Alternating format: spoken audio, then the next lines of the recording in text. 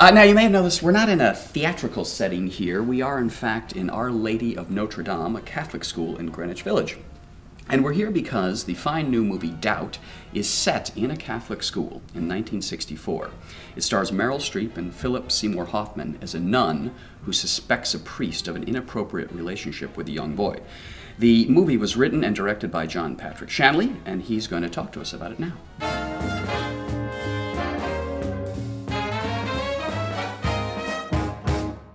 John, Doubt is set in a Catholic school in the Bronx. We are, in fact, in a Catholic school in Greenwich Village. Indeed. Our Lady of Notre Dame.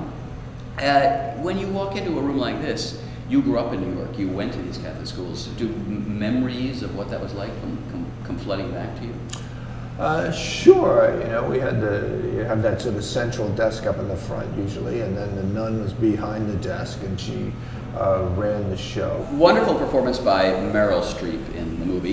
You directed the movie. Yes. You directed her. The director's job is to make sure the scene gets to where it needs to get to tell the story, and that the choices they make are interesting. Well, for instance, sometimes Meryl would get a little sarcastic with Phil, Father Flynn, right. And you know, I'd say, okay, we got that.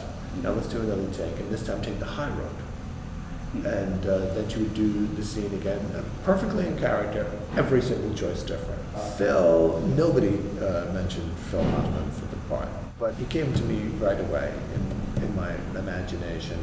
And the reason he did is I couldn't imagine what he would do with the role. And if I can't, Meryl can't.